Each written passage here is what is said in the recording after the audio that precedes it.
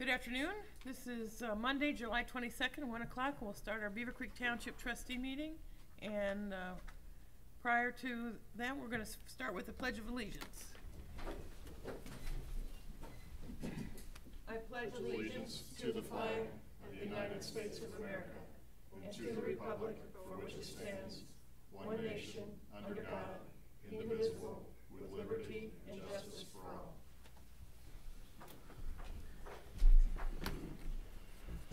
We have an agenda. Are there any changes or corrections to the agenda? Yes, ma'am. If we could add the Small Business Administration in the pre-scheduled speakers, please. Okay. We'll add that first if that's all right. Okay. Great. Alrighty.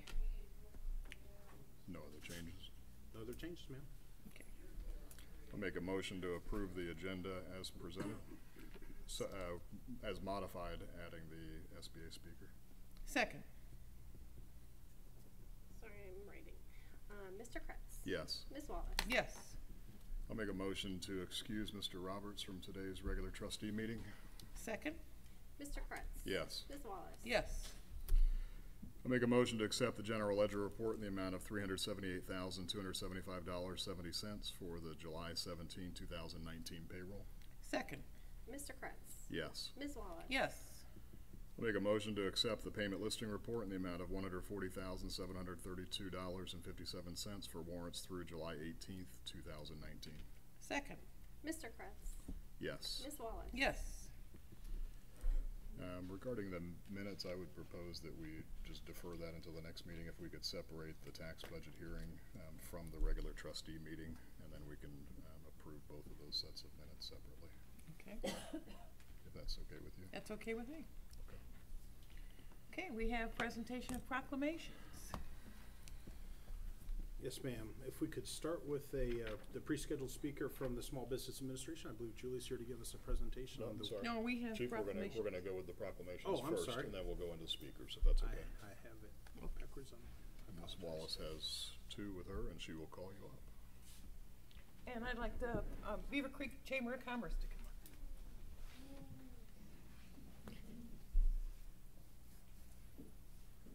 And you are Amanda Byers, I'm CEO of Beavercreek Chamber of Commerce. Hi there. And we'd like to have a proclamation recognizing the contributions of the Beavercreek Chamber of Commerce during the 2019 tornado outbreak. Whereas Beavercreek Township was struck by a devastating tornado on the evening of May 27, 2019, and the township's resources were exhausted during the response to the tornado and the following mitigation efforts. And whereas the Chamber of Commerce immediately stepped forward to provide leadership and resources to support the community's recovery. And the Chamber took a leading role in volunteer and donation management and sharing information with the community through the establishment of an informational website and the printing of informational flyers. Now, therefore, be it proclaimed that we, the trustees of Beavercreek Township, recognize and appreciate the leadership and effort provided by the Chamber of Commerce to help the community respond to the disaster in an effort to return to normal.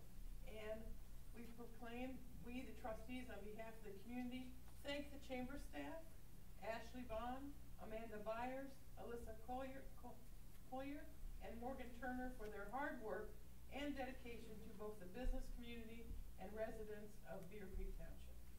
Thank you. Thank you so much. And there's a proclamation.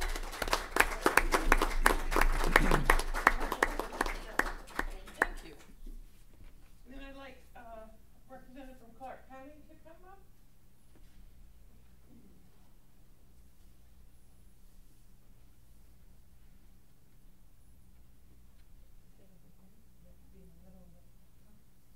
And you are? Lisa D'Alessandris. Hi, Lisa D'Alessandris. Nice meeting you, Deborah Wallace. Nice to meet We'd you. like to propose a proclamation to you for the Clark County. And this is a proclamation recognizing the contribution of Clark County during the 2019 tornado outbreak. Whereas Beavercreek Township was struck by a devastating tornado on the evening of the 27th, 2019, and the township resources were exhausted during the response to the tornado and the following mitigation efforts. The Clark County Emergency Management Agency immediately offered their assistance and expertise gained from previous incidents, and the Clark County EMA provided technical support for collecting data assessment information, ongoing guidance and advice on managing assessment and mitigation efforts, and providing and coordinating over 30 volunteers for door-to-door damage assessment.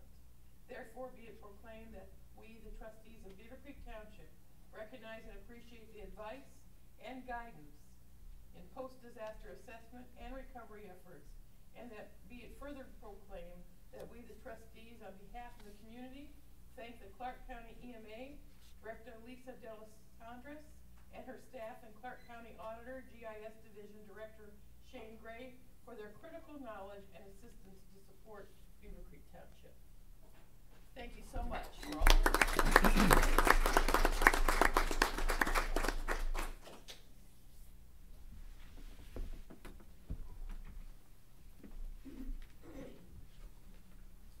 If I could have a representative of Behope Church, if they are here, to come up. And if not, I will read it for them either way. The Behope Church did a fantastic job of assisting the community. The proclamation that we prepared, Beavercreek Township was struck by a devastating tornado on the evening of May 27, 2019. The township's resources were exhausted during the response to the tornado and the following mitigation efforts. FEMA has identified that faith-based organizations are critical to partner in responding to disasters. Pastor Jack of Behope Church offered assistance while the township was still responding to the disaster. When called upon, Behope Church immediately accepted the request in support of the township and the community through donation, management, volunteer coordination, logistic support for damage assessment, and use of their facilities to stage and rehabilitate crews. Now therefore be it proclaimed, the trustees of Beavercreek Township recognize and appreciate the dedication and support of Behope Church to the residents of Beavercreek Township, and be it further resolved and proclaimed that the trustees on behalf of the community thank Pastor Kevin Jack, Executive Administrator J.C. Sloan, and all the Behope staff and congregation for their service and support to the township. And if I could have a representative, or as many folks are from the fire auxiliary, to come up. Just one or all? I'll take all of them. It's a team effort.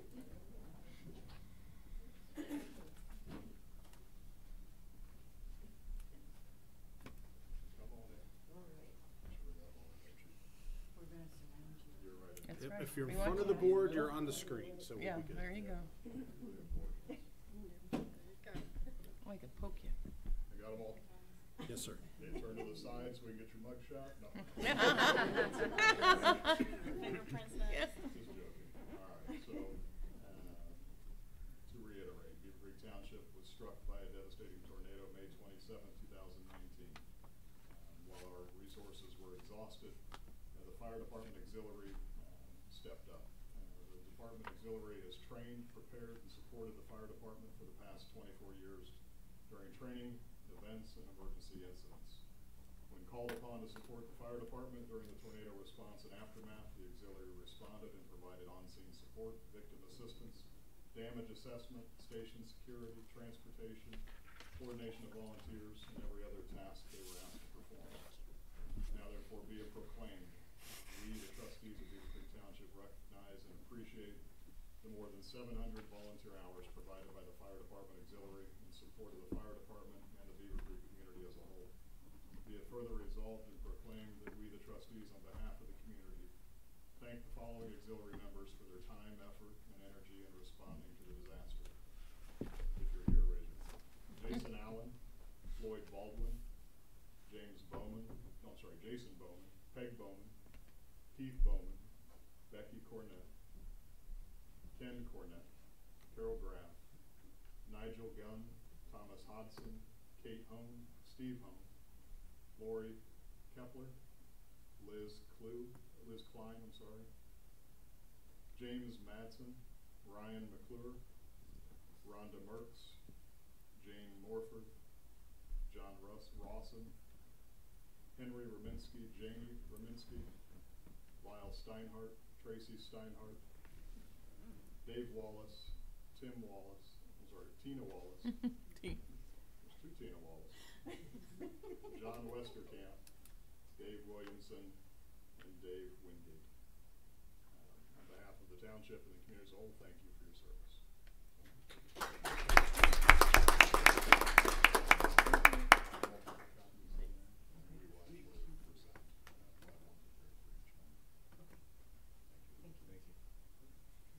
Thank you. Might have a typo or two in there.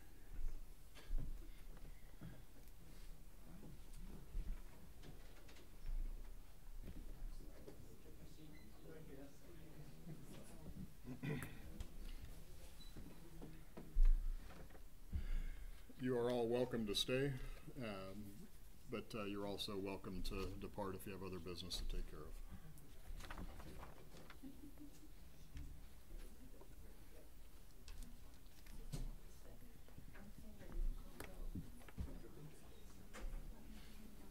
Thank you. Take care, guys. Be safe. Thank you. Thanks, Amanda. Thank you. You're welcome.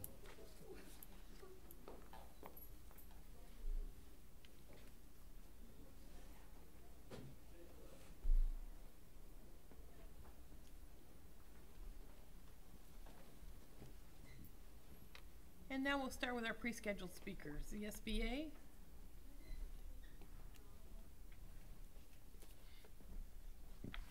Hi, everybody. Can you hear me? Thank you for allowing me to speak. I'm Julie Garrett from the Office of Disaster Assistance with the U.S. Small Business Administration. I just thought you would like to hear the latest figures that I have. And I also want you to know that these are from July 16th. We should get some more tomorrow or Wednesday, so I'll email you the updated figures.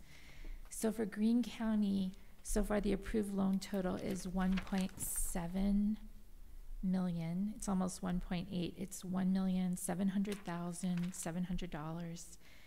And that is 31 approved home loans and 2 approved business loans, with many more in the hopper. So I think that that figure is going to be going up. And then the overall declaration for all of Ohio today is up to $12,846,700.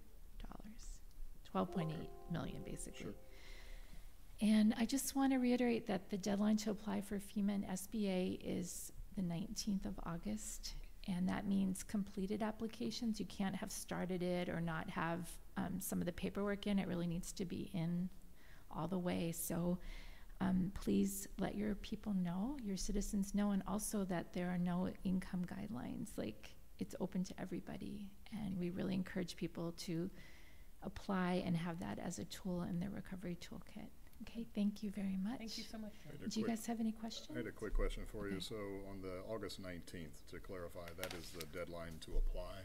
Yes. If someone has been, my understanding is we are encouraging folks that are denied to reapply. Yes. So if they are denied after August 19th, is there still a window to reapply? I don't know how it works with FEMA because I work for SBA. Okay. But for SBA, yes, we have a process, like from the date that you get that letter, you have 60 days to Okay. So even if they apply on the 19th. apply for reconsideration. But let's say the letter says we just need more information. Well, you need to get on that and get Sure. that information Understand. in. But there's still a window. Yes, if they there's a are denied window. for some reason. So, Yes, okay. sir. All right, thank you. I know too with SBA, sometimes people can write letters for why they were a little bit late, and that can help them if it's past the I deadline. still think the biggest misperception is that the SBA is only for businesses. I know. And not for individuals. I So, agree.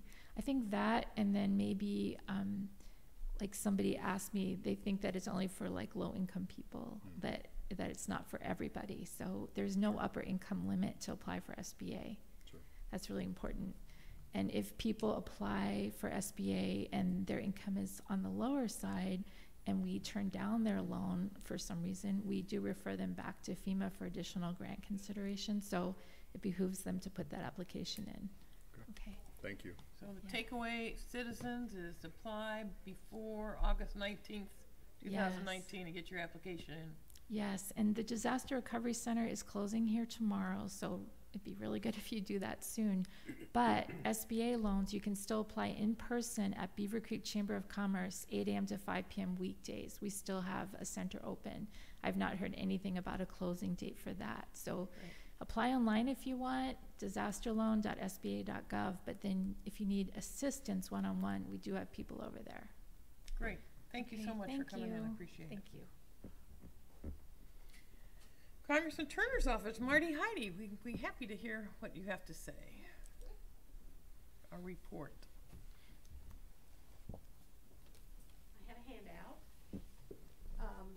I'm here wearing two hats today. One is with federal government, Department of Transportation Security Agency, and also Department of Homeland Security, and also the state of Ohio. The new driver's license law that went into effect in 2018 is becoming full effect in 2020. And if you haven't had an opportunity to get your driver's license, there are two kinds of driver's licenses available. If you take your old license in and just apply for the standard license, that's fine. You'll get the updated format. However, that you will need to carry additional identification with you if you fly. So if you go through TSA at the airport with the standard driver's license, you're going to need another form of identification like a passport or a birth certificate, that kind of thing. The compliant license is the new one, and for that you need to take in a birth certificate, and if you were married since you were born, you need to take in your marriage certificate to show the paper trail from your original name to your married name, your Social Security card that shows your number, and also proof of Ohio residency. And this is a bill, an invoice, or something that shows your name and address on an envelope to show that that's where you receive mail. Ran into a problem in Cedarville where most people receive their mail by post office box, which was not acceptable. So I would encourage people in Cedarville to go to the Department of, to get auditor to get your tax document, and also if you're a registered voter, the Bureau, the Board of Elections will have your name and address, mailing and home address. So I will take questions, but by October 1st of 2020 is when all the licenses will be kind of renewed and present. So like I said, if you have any questions, you can log on to the website for more information, but that's the different kinds. And then the other thing I wanted to raise today is the scam, another scam.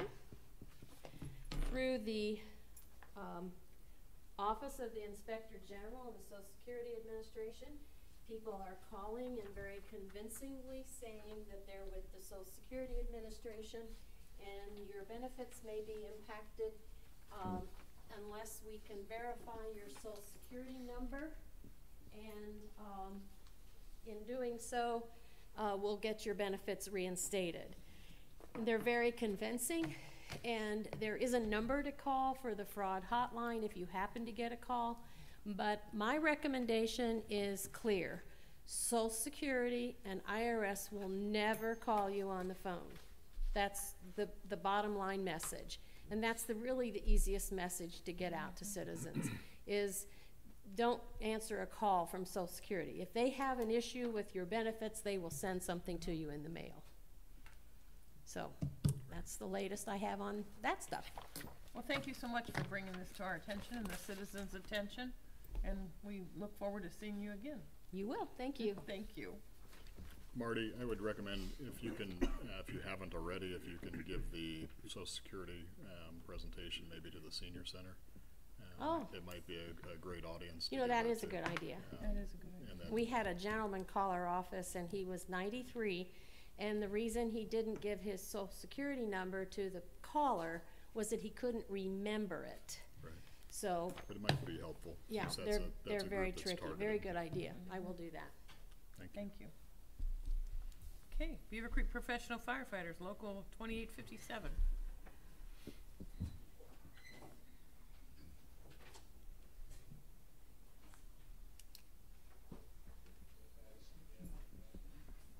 Good afternoon. Good afternoon. Thanks for having me on your agenda today. Could you tell us your name and please? I'm Mike Mitchner. I'm the trustee with Beavercreek Professional Firefighters 2857. I sent a copy of a proposal to the Township Administrator, Mr. Zaharia, seeking approval to install equipment to provide personal Wi-Fi for us as a group in township buildings, the stations. It would be at no cost to the township or the trustees, no tax dollars. It would just, the agreement, I don't know if you've had a chance to look at it. Basically, it just says, it's just our property. You're giving us permission to put it in there and maintain it as a separate piece. And that we agree that it won't interfere with like the Wi-Fi that's already present, just so we can have a personal access to the internet. I would like entertain any questions if you haven't had a chance to look at it. I'm willing to come back and go over that with you at that time. Did you have anything to add? I do not. Okay, in support of. Okay, no problem at all. Okay, and so this is similar to a request made a year or two ago. Is that correct? Okay. Is there anything different in this request than the past request? Okay. No, I just changed the date at the top. That's Right. the only thing that's different. Okay, that's what I thought. I remembered the previous discussion. And so, with regards to personal access Wi-Fi versus just using Wi-Fi on your personal devices, why?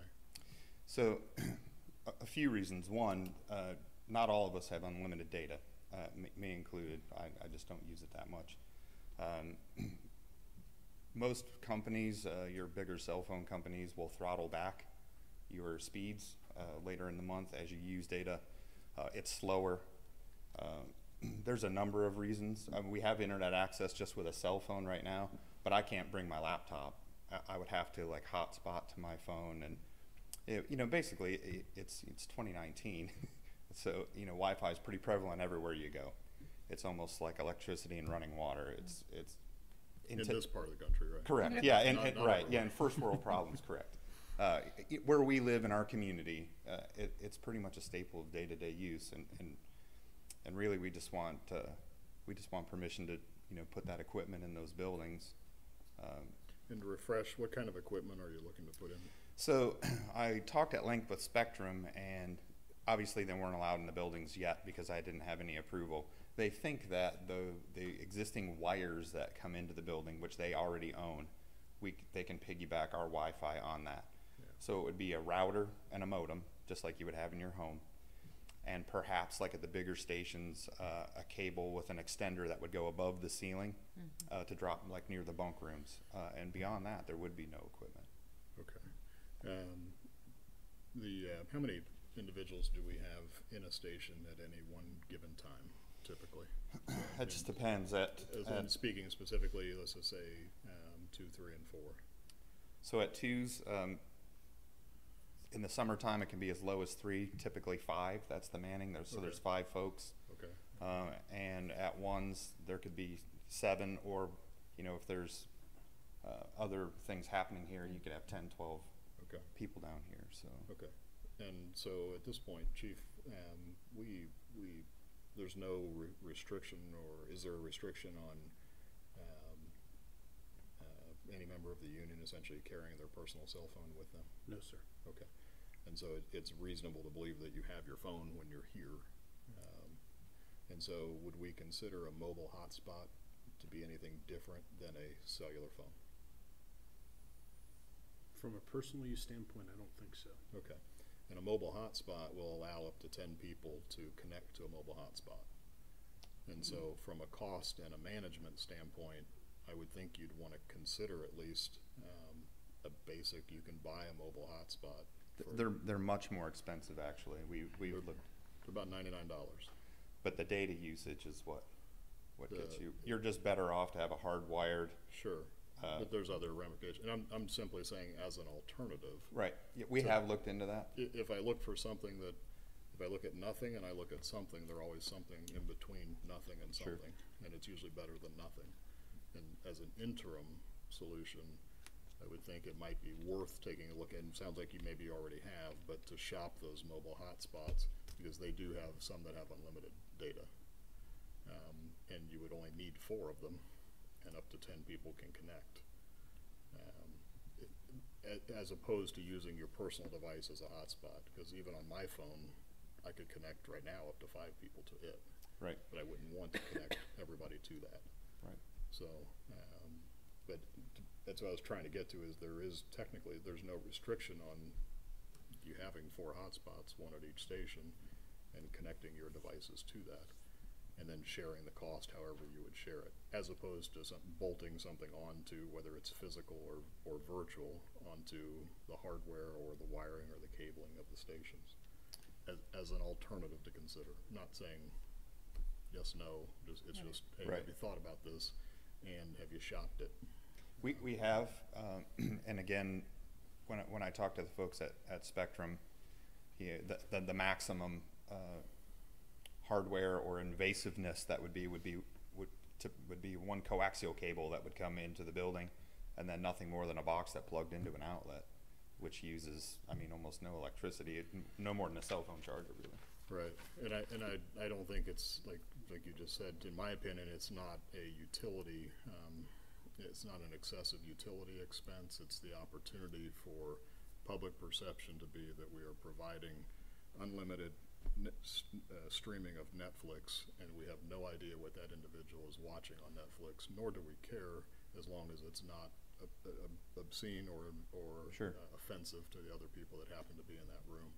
But if it's coming into a township building and that hits the news, it's going to be a Beavercreek Township firefighter was watching porn on a Beavercreek Township provided internet connection.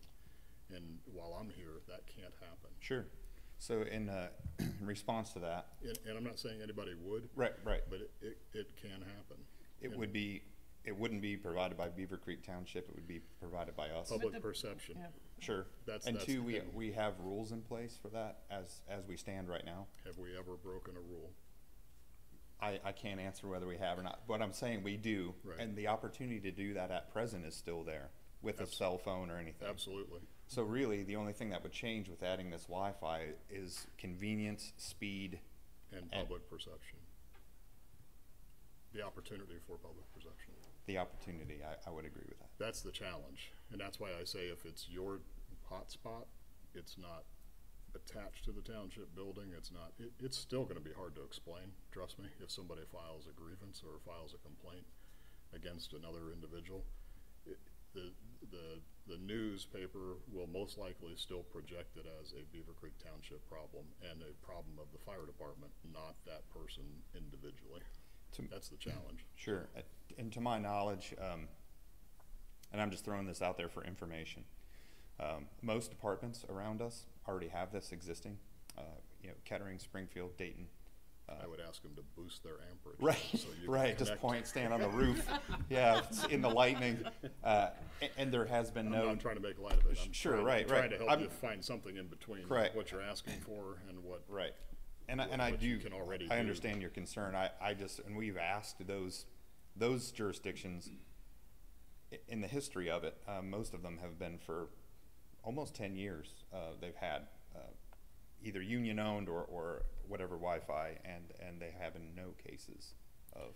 And every company that has their first case says that, and every school that has their first teacher has that, and they say, boy, this never happened before. Yeah. How- I'm just how giving did you we not data think- to. How didn't we think of that? Just throwing it out there. I appreciate that. I don't know if you had other questions, or you may have a different opinion No, completely.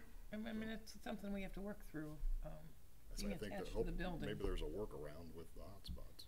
So,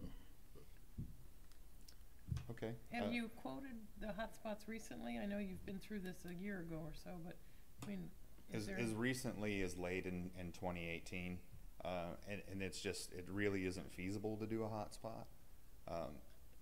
From both a data speed and use.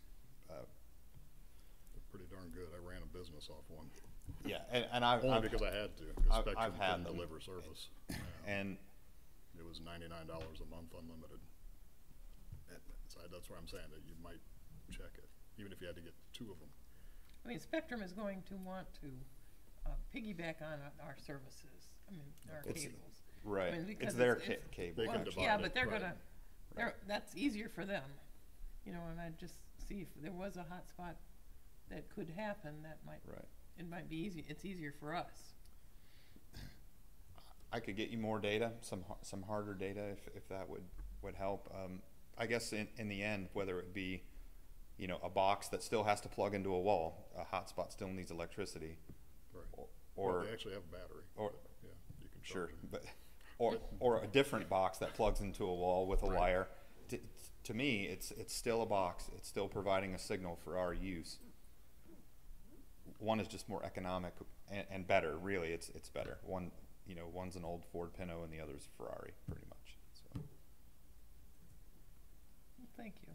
you're very welcome. More Thanks for the information. presentation, hopefully, and I'll share back some information with what I've seen recently with unlimited plans on those devices. It may be something interim. I won't be here forever, so maybe someone in the future will vote differently. But Okay, so do you need to see us back for a hard vote, or what do we good do from here? we can, I guess we We'll could defer defer it until till Mr. Roberts is back. here, and 'Cause- then I have some ideas to give to Mr. Zahara that we'll talk about. Sure. And he can get back with you. All right, thank you. Maybe something in the middle. Okay, thanks for your Thank time.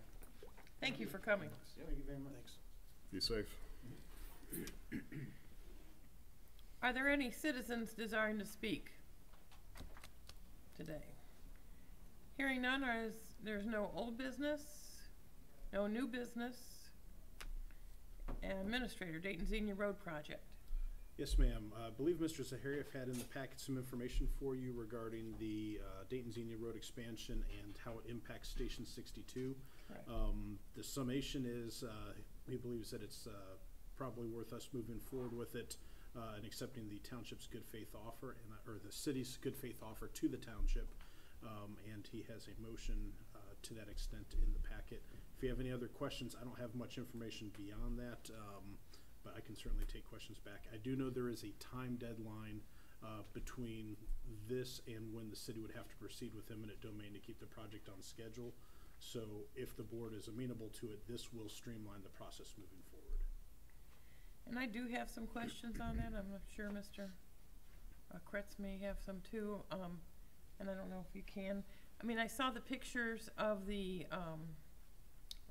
light pole. That's going to be taken out? Yeah, the flagpole will be taken out, And and it will be taken out through the project. It would be up to us to replace it in a location that we could replace it once the project was complete. And so my question is then, for the appraiser's estimate of $14,238 that we would receive for the parcel that's indicated, that does not reimburse us for the cost of putting in the flagpole again and bench and any of that. That is my understanding, correct. Is that something we would install ourselves, or we would have to hire a third party? I'll defer that to Mr. Schroeder. We have installed flagpoles before. It's just, again, it's gonna depend on size. Okay. Will The we electricity. be able to salvage the existing pole? Is it sleeved, or is it in concrete? I'm not 100% certain if that one's sleeved or not. I could run up and take a look at that, at some point and find out. Okay.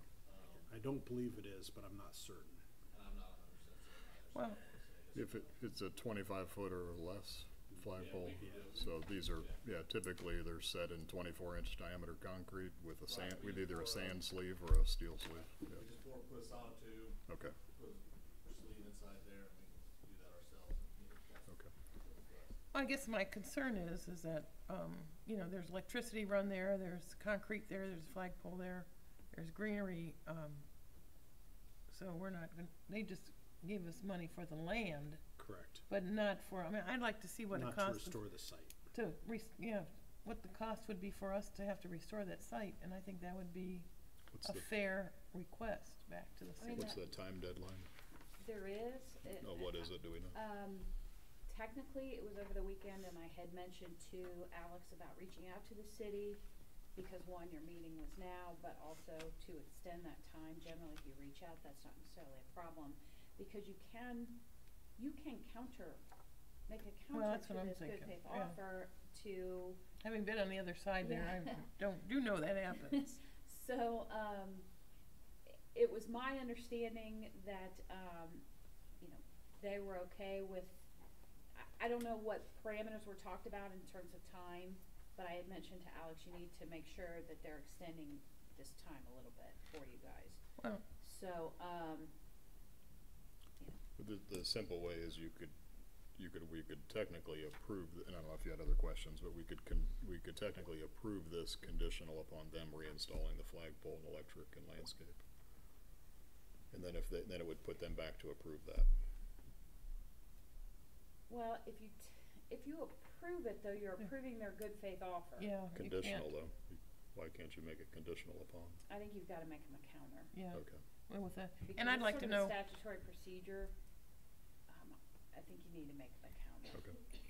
and do we know, I don't have the history myself, but, you know, who put the flagpole in the beginning?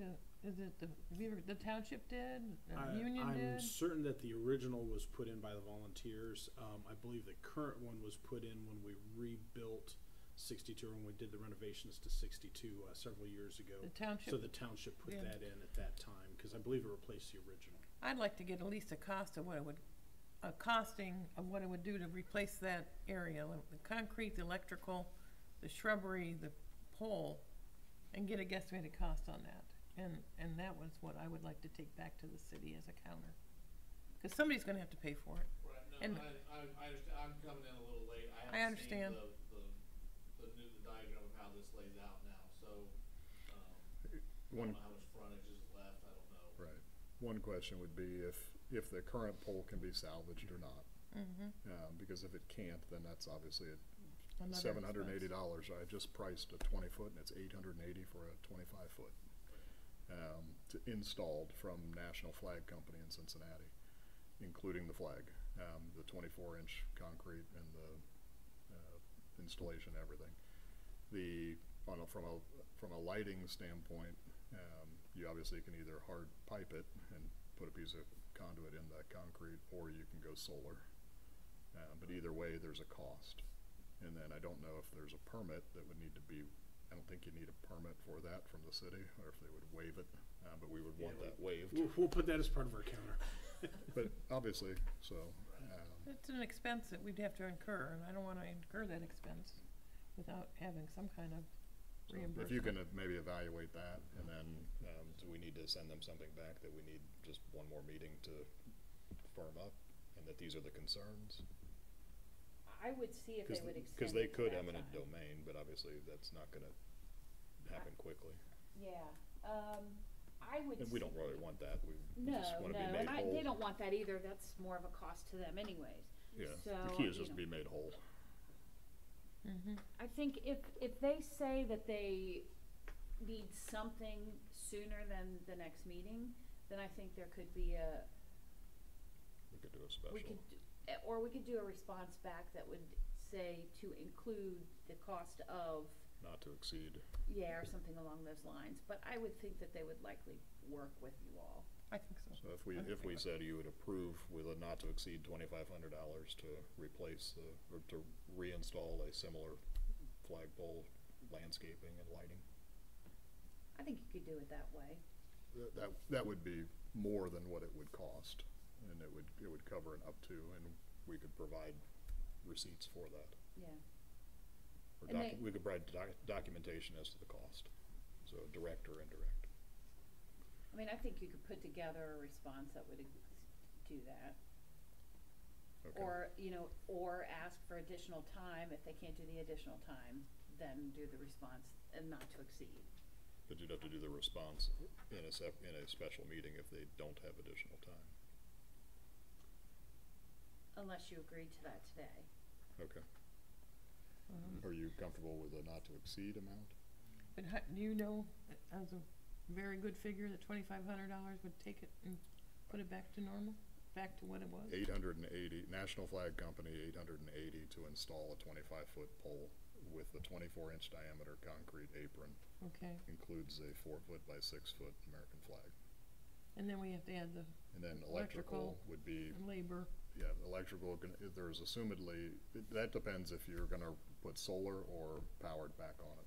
Well, right, and again, and I don't know where, like, I'm coming in late, so I don't know how much frontage, are we moving the pole just in towards the building, or are we gonna? I would assume it's gonna be on the east side based off the amount of frontage. Which would be new taken. conduit, Right, if you so ran you're it. looking at new conduit and then So, the hookup wherever, I would go solar if you could, so. again, and I'm $200 not- you can get a floodlight. I'll leave that up to Dave on what how he Yeah. wants to like this. Yeah, if we can get one that runs all night, I don't have a problem with that. I don't know the The quality of the solars, lights. yeah. Yeah. So. Bottom line is that would leave you roughly, 2,500 minus 880, Right, so minus I would 900. That'd be venture to say that would be sufficient for hard piping it or, I think that's a, I would solar. venture to say that's a good number. okay, I don't have any problem with that, then putting that in as a counter. okay. We can do that today. So if There's a motion here. If we look at this motion and we hypothetically said, in the amount that's stated, You can have that one. and Just give it back to Alex at the notes. so, Ms. Frick, if we modified the motion, if it said in the amount of 14 and change, plus an amount not to exceed $2,500 for the relocation, installation of the flagpole, lighting, and landscaping. Yeah, I think if you do it that way. Yeah, okay, an amount not to exceed. Okay. If you're okay, then. I'm okay with that. Okay. If you wanna. Do you need I don't have one? this written down, Ms. Aaron, so I will. I got the not to exceed 2,500 for I've got it in relocation, here. installation, lighting, and what was the last one? Landscape. Landscaping. I'll see if I can remember what I said. I'll make a motion to accept the good faith offer from the city of Beaver Creek in the amount of $14,238, plus an amount not to exceed $2,500 to relocate, reinstall the flagpole, lighting, and landscaping, and approve the temporary easements for the Dayton Xenia Road Project, GRE-142-1.21, and authorize the township administrator to sign all documents for the project on behalf of the board. I'll second that motion. Mr. Kratz, Yes, Ms. Wallace. Yes. What page are you reading that off of? 71 71 of of Thank you. 112. And I can forward a copy of a quote, just a short, I'll send it to the administrator, and then you can take it from there, so. Because obviously the township would be tax exempt and everything else. But that makes us whole, and I think that the citizens Good point. are gonna make the point of having a flagpole at We have our to. fire station, so And we certainly want it No. as well. that hadn't, yeah. Okay. Anything else from the administrator? No, ma'am. Okay, Greene County Sheriff's Office bi-weekly activity report. Good afternoon. I had two questions. Yes, ma'am. Were there 3 pedestrian hitchhikers or just one person that just, on the report, or just one person that was, well, it must have been 3 different kinds, because it's 3 different dates here. It is. So, what's the rule in the township on pedestrian hitchhiker or on county roads? So how those calls go out, they go into a dispatch center, and then it goes into the CAD, and then they're pulling up. It's not an interpretive thing, so the dispatcher has to listen to what the caller says, what in CAD lines up mostly with what's being said. So those calls they can go out also, you'll probably see check the welfares, and depending on what dispatcher and how they hear and interpret, somebody just walking up the road, a hot day, and we'll get a call from somebody that just says, hey, can you check on this person? It was one of our very hot days recently, and there was somebody in a long sleeve coat walking. And so for that reason alone, they wanted us to check the welfare. In that case, that call can go out as a check the welfare, or it could go down as a pedestrian in the roadway. Okay. Sometimes we'll get calls as well too.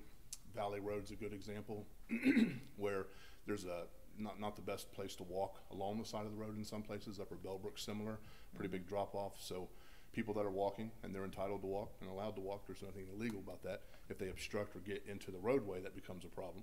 But at the same time, if they're trying to navigate from a terrain that they could walk on, now there's a big ditch, they'll come out on the road for just a bit. No criminality in that, but we could also get a call on that. So those are the calls that go in. Dispatch then attaches to it. The way our system is set up is that I think the pedestrian / hitchhiker is one that they can choose from. It doesn't necessarily mean that they're hitchhiking. It just means that they were in the roadway. Okay, because I was like, do you pick people up when they're hitchhiking? You know, so I didn't know, I didn't think that happened, but with that coding, by the time I get done with this stint here as a trustee, I'll know all your codes. But the other code question I had on was suspicious person. So again, someone called in saying that there was a suspicious person around there.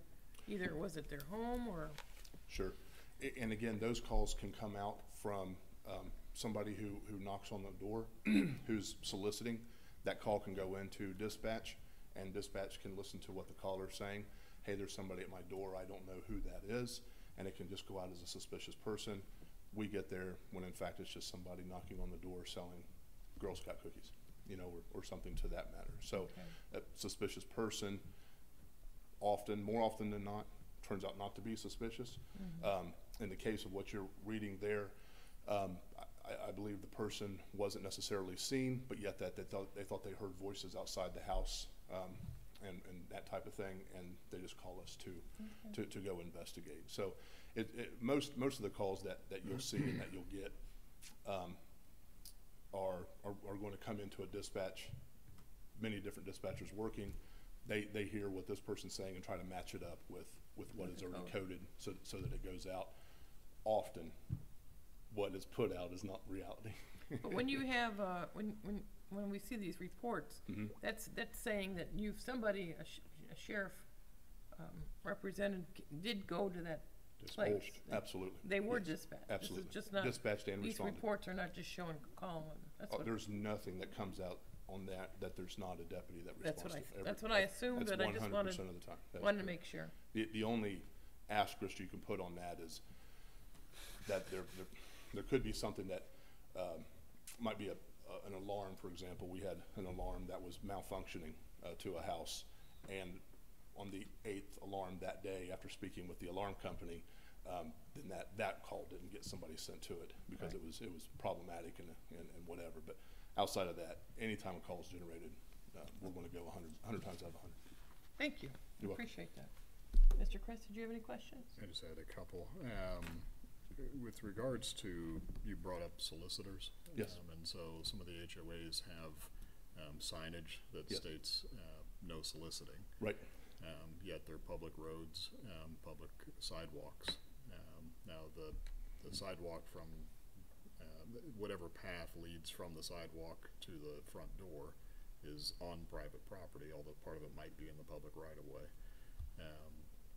At some point, it might, if you're making any HOA visits with the administrator for their annual meetings, it might be helpful just to provide some clarification as to what the sheriff can or cannot do with regards to solicitors. In the situation I'm thinking of, it was solicitors on hoverboards that were essentially hitting doors 4 or 5 times a day and trying to convince people, even though they'd been there 3 hours ago, that they should change their mind. So there's a pest, or you know, it's an annoyance, but it may not be illegal. So, and to your point, definitely on our agenda with Mr. Zaharieff and attending those meetings, he and I will be going to. But as we also via word of mouth, or if the citizens report via the web page and they get complaint, or the complainant will come to me, then not only will I tell them and give them what you're asking for, but encourage them to share with, and in some cases we've also been able to, the community's private Facebook accounts for their HOAs. We've requested that they post that on there, and any clarification, have our number, and we'll be happy to go forward. it might even be something where if there's just even like a half a page letter or something that, you know, the administrator can circulate to those HOAs and say, hey, Certainly. post this out to your people just so they're Certainly. aware. It's a seasonal issue. It is. Typically. It is. It's not a year-round issue. Right. The second question I had, Yes, sir. and someone asked me this question and I couldn't answer it. So from a panhandling standpoint, Yes. perspective, Yes. what are the rules within the unincorporated portion of the township relative to panhandling? So there is no law on panhandling, that's a code. Yeah. As far as, let me rephrase that, there's no law on panhandling to solicit. So a person can solicit, you might have saw in the news, I think the case came out of Columbus, the city of Beavercreek was affected by it as well too, where they had city ordinances that did not allow that, and that was appealed up and considered to be First Amendment right, free speech, that they can stand there and hold a sign. What you can't do, however, is you can't go into a street. You can't go into a street and get the money. Once you go into the street and you get the money, now you're breaking the section of law that's actually under hitchhiking, and it a little further down says you can't go into the roadway. So once you go into the roadway now to retrieve the money, or at that point, now you've broken the law. Okay. And primarily you're seeing several of those, which is also seasonal, that happened up at the on-ramp there at Colonel Glenn off of 675 by Dave Dennis. Right. And whenever This individual's question was relative to being hit up apparently repeatedly for gas money at the corner down here at the intersection. So that there were individuals that were asking for gas money and just going car to car to car to car. Oh, okay. It's on private property. It's on, it is, and there wouldn't be anything illegal about that. However, there's also a catch-all of annoyance and on that private property. So if the person who's managing the private property at the time, so the manager or supervisor or whoever, feels that that person is causing an annoyance, we can step in, intervene, and do what we can. Okay. That's all I had. Thank you so much. You're welcome. Be safe. Okay, Human Resources Biweekly Activity Report. Yes, the Human Resources Manager is in Xenia Township assisting with negotiations today. So you have the report in the packet, but I don't have any additional information. Would anybody know what, on number 10 of her report, what SL means? Sick leave, I would assume. I've seen Okay. that before, yeah. Thank you.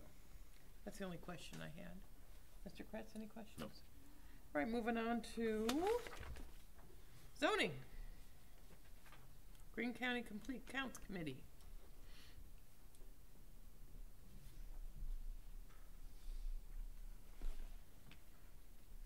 Mr. Amrine. Hi.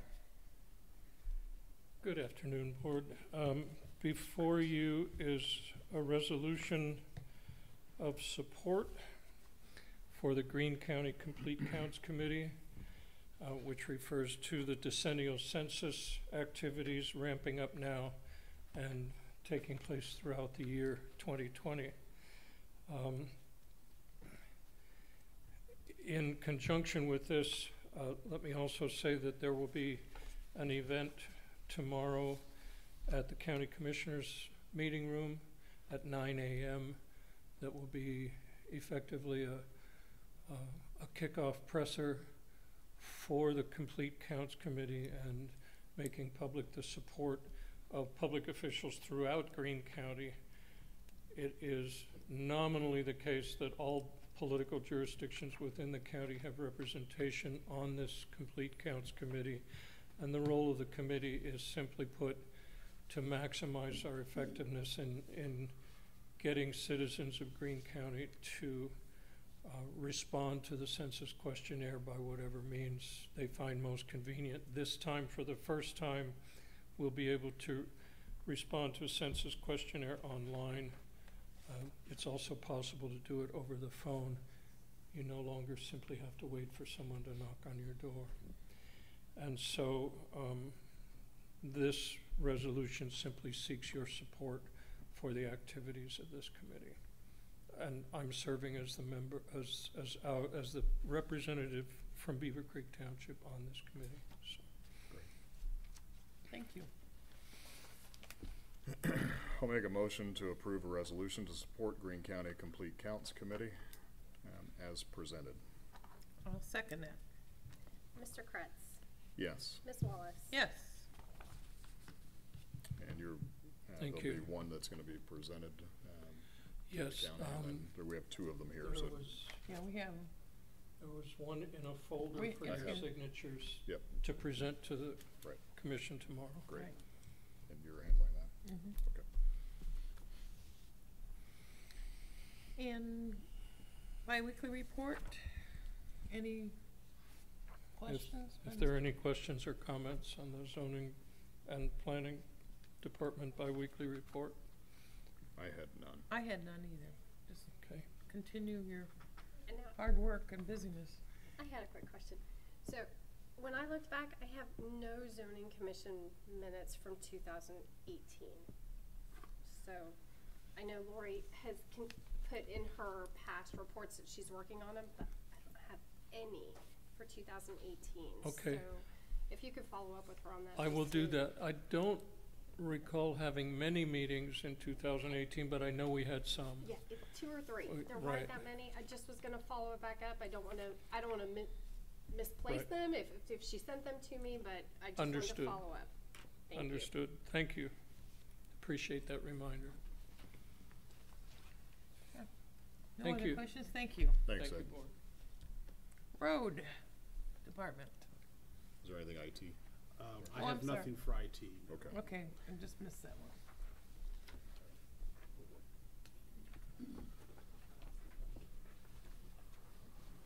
All right, this is where I have all my questions. I'm just kidding. Fire away. So I thought Good it was gonna be afternoon. me, but it's unless it's Brad, I'm sorry, I thought it was fire. We have a request here for then and now purchase for Medic 68. I wasn't here for all the details, but the crews did report that they had issues getting it to shut off. They tried to pull the key out, still wouldn't shut off. So we had to just turn the disconnect battery switch to shut it off. So our software that we have at the garage does not go back as far as this vehicle, so we had to send it out to a dealer to be able to pull that information. Once they pulled it, they knew what to diagnose, and it was made, they gave the authorization to repair it, so, I don't have the, And the repair came in more than, yes, the repair 2,500. came in at $2,626.49. So we're just a little bit over the $2,500 threshold, so we just need to make a motion for, Was to it, authorize that repair. it was one vendor, or was? Yes, it was just one, it Peters? was Rush, Truck Center of Dayton was the only vendor that, Rush or Interstate, I'm sorry. Rush, Okay, excuse me. okay. I'll make a motion to approve a then and now purchase request 10160 to Interstate Billing for the repairs to Medic 68 in the amount of $2,626.49, and authorize the township administrator to sign for the board. second, Mr. Kretz, Yes. Ms. Wallace. yes. Thank you very much. The second item on, for the road department is the motion for the mutual aid agreement for the tornado, cooperation that we got from the multiple jurisdictions. This is so that the FEMA will allow us to reimburse those entities for their time and equipment and personnel. Okay. Has that been submitted to legal yet, or it's? It has, and in fact, I came back with red line changes to it. I was trying to look at it to see if I could tell if those had been And I incorporated. believe the one that he has submitted to the board has all of your changes in it. That's what he told me when we met earlier. So it was not resent in the packet, but the copy the board has your changes in it. So is it pending, or is it subject to legal's No, I review and I've approval? made changes. There wasn't anything significant. There was just some wording and some wordsmithing a little bit, but, Okay. So what's in our packet when we say as presented is it? The one that you have in that paperclip packet, I believe, has all the changes incorporated. Okay. If you wanna verify that, or we could just do it as approved by legal. As amended by legal. And verify. Yeah. and So then- rather than as presented, is as amended. That might be the safest, just to make sure the right copy got to the right place. This one first. But I do know that his intention was that had all of the changes that you recommended in it. Okay, so we'll just, instead of as presented, be as amended. yeah. Okay. I'll make a motion to accept the mutual aid agreement as amended by Beavercreek Township Legal Counsel and authorize the township administrator to sign for the board. I'll second that motion. Mr. Kretz, Yes. Ms. Wallace. Yes. And then lastly is just the bi-weekly end Bi-weekly. report. I didn't have any questions. I had none. Thank you. Thank you very much. Thank you very much. Fire.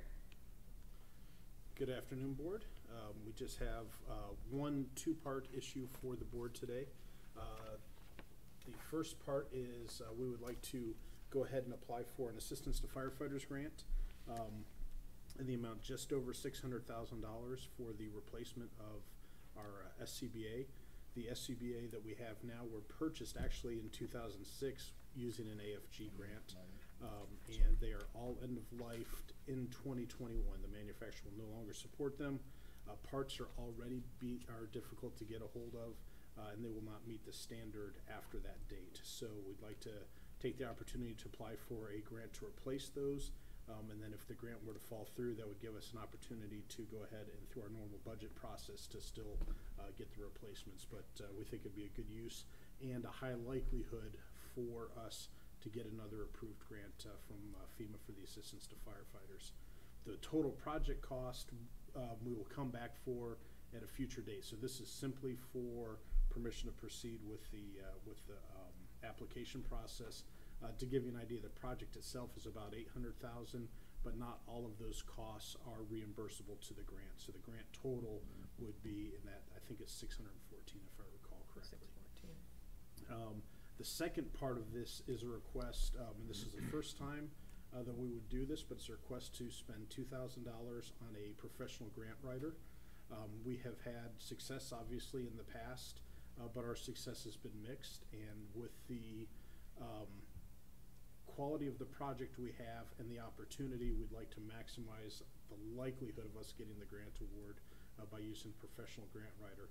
That $2,000, if we are awarded the grant, we would be able to get $1,500 of that reimbursed back to us. If the grant is not awarded, then the whole $2,000 obviously would come from us. So we're risking the $2,000 with the possibility of getting $1,500 of it as part of that overall grant project reimbursed. So I'd be happy to answer any of the questions the board may have, but we're looking for just a verbal, we can go ahead with the grant application, and then the approval of the purchase request if the board is amenable. Do we have a history with this grant writer? No, sir. We don't have a history with any grant writers. We've always done it internally before. Yeah, we've always had it Did we internally. find them on Google, or did we have, they come to us as a referral from someone that successfully was awarded a grant? Our SCBA committee went out and researched, and they specifically, the recommendation for this particular company is because they have a high success rate with the AFG and specifically with SCBA projects in the AFG. So they're essentially the best subject matter expert that we could find on it. But they searched them out. They were not solicited, to my knowledge. Well, sometimes you have to give to get, and to be able to put forward $2,000, the possibility of getting a portion of $614,000 plus reimbursement of $1,500, I think is a worthwhile risk for us. And that's my And recommendation to the this board saves the also. township monies. Yes, ma'am. One thing I wanted to point out that unfortunately I was only able to let Nathan and Mr. Zaharieff know this morning is with respect to the statement of work that they provided, one of the concerns that I had was a lot of the terms relate to the statement of work and the master service agreement. They relate to specific terms of the agreement, but there aren't any terms listed. So for instance, you have this annual renewable grant finder license, and you have to end it within 60 days of the term, but there's nowhere in here that identifies the term. So I think you guys need to clarify what the term of that is, because otherwise you're gonna have this renewable grant writer. Which is absolutely not the intent. You're correct. But that was one of my concerns. And then it made reference to a lot of concerns respect to confidentiality. And I just think while in some respects public records don't or there is an exception to public records for things that are protected by state and federal law, which would be certain proprietary information, things like that. But I think it's always wise to let the the other party know that you all are subject to, public records requests, and sometimes that information that they may believe to be confidential Is not is not confidential. confidential, or may not be deemed confidential, you know, from someone responding to a public records request. So I just wanted to point those couple things out. So it sounds like potentially in spirit, we want to move forward with the grant process, but we want to review the legal a little bit more before we Well, and I approve know, that expense. I know Nathan got the information that she just referenced, but it's not been to the company to get their essentially approval. So if we move forward with it, it would have to be with the caveat that it would be pending legal approval, just as we Have did they, with the other. has the consultant provided references? I don't know the answer to that question. Okay.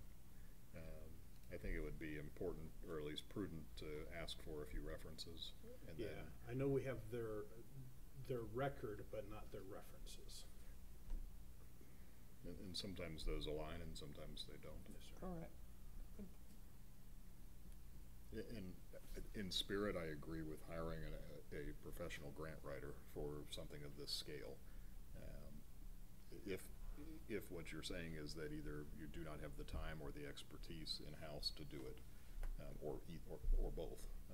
So if in that case, any portion, 100 or 600,000 of a $600,000 expense is worth a $2,000 effort, because you would expend that with an internal cost, one way or the other. Yes, sir. So potentially more if you don't have that expertise in-house. Yeah.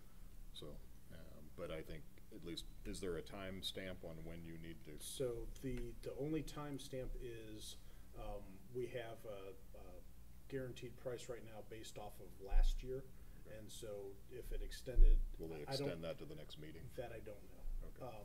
But for the due diligence, it's probably, I would think that it would be worth Yeah. saying that this is what we're doing, and then if they want the business, obviously that. I think if you went back with the message of that, at least, for myself, and I believe you're saying you're supportive I am. of the concept. It's just we need to do a little bit more due diligence on who are they, who have they, and usually they're very willing to provide lists of customers that were happy. Yes. So, and it's obviously the specifically legal to that reviews. SCBA. So. Yes, sir. All right, so. And then we'll the proceed legal, with make that. sure that we're in alignment there, to make sure they would accept the changes we would, which we assume they would, Yeah, I mean, but. it mentions, it says the initial term of this agreement is specified by the start and end dates above, but there are no start and end dates.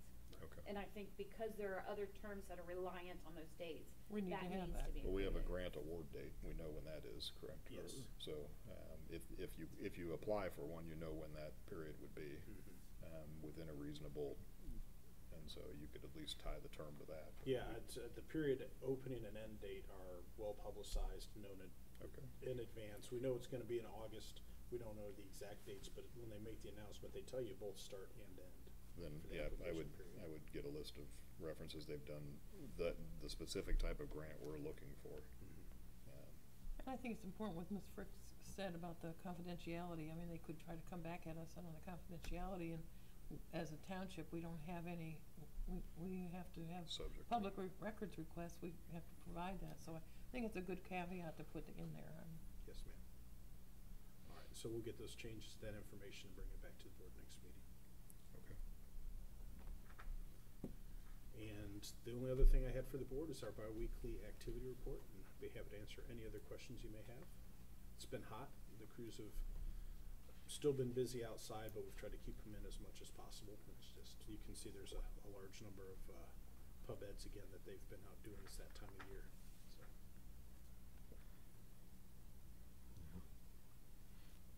I don't have any other questions. I have nothing, other than Chief. make sure we all stay hydrated. Yes, sir. As best possible. Thank you. Thank you. Thank you. Ms. Frick? Nothing.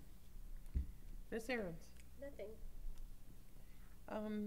Since we have our administrator out and Mr. Roberts are out, I think we'll bypass the trustee meetings. I don't think there's too much has gone on. No, and there's nothing yet on investment committee. So we'll move on to, I'll make a motion to go into executive session under Ohio Revised Code Section 121.22G1 to consider the compensation of a public employee. I'll second that motion. Mr. Kretz? Yes. Ms. Wallace? Yes.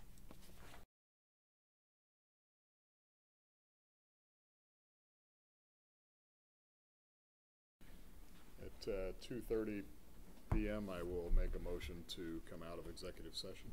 Second? Mr. Kretz? Yes. Ms. Wallace? Yes. And at 2:30, I'll make a motion to adjourn. I second. Mr. Kretz? Yes. Ms. Wallace? Yes.